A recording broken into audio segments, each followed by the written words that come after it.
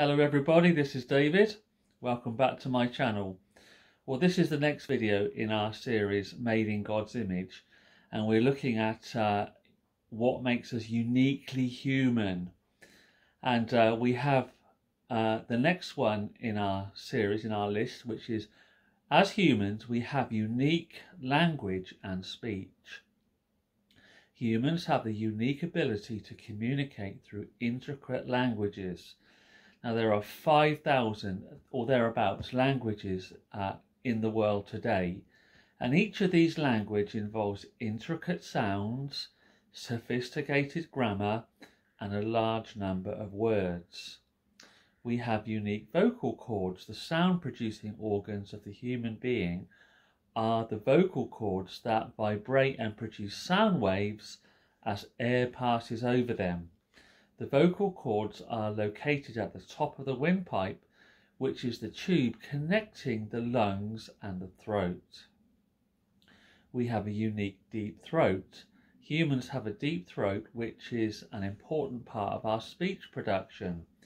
A deep throat allows the tongue to be formed into many different shapes, and in contrast, apes have a shallow throat.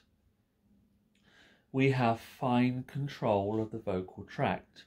As a person speaks, the shape of his or her throat and mouth is continually changing. Muscles are used to control the shape of the throat and the mouth to make different sounds. For example, E, Ah, O.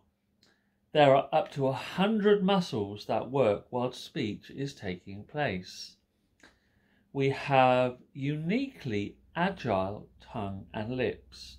Humans have a uniquely agile tongue and lips. The lips play an important part in producing precise consonant sounds. For example, the P and the B sounds are made when pressure is built up in the mouth and is suddenly released by the lips. Let's try that again.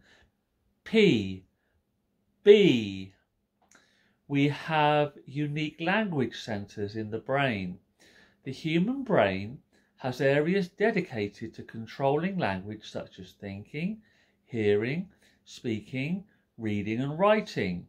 Two of the main areas of the brain concerned with language are what's called the Broca's area and the Wernicke's area. Now, the brain does some truly amazing things. For example, when people listen to speech in their own language, they hear gaps between words, even though the speech is a continuous series of sounds. The human brain has the amazing ability to put gaps between words in the mind of the listener. Isn't that amazing? Scientists have yet to understand how the brain performs this astounding ability, this feat. We have a large vocabulary. Humans have an amazing ability to learn and remember words. The number of possible words in the English language is greater than 1 million. An average an average educated person knows about 20,000 words. How many words do you know, would you say? So humans can speak at a fast rate that enables many thoughts and facts to be expressed in a short period of time.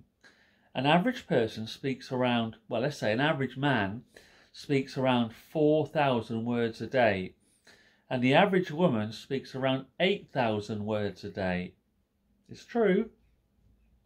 So what about our written language? The unique combination of fine motor skills that we talked about in the hands in a previous video and language capabilities of humans gives them the unique ability to write down language. Writing can record large amounts of information in a long-lasting and easily accessible form. So what about our unique purpose? Language ability shows that humans are designed to communicate complex thoughts and emotions. The human being can also sing beautifully.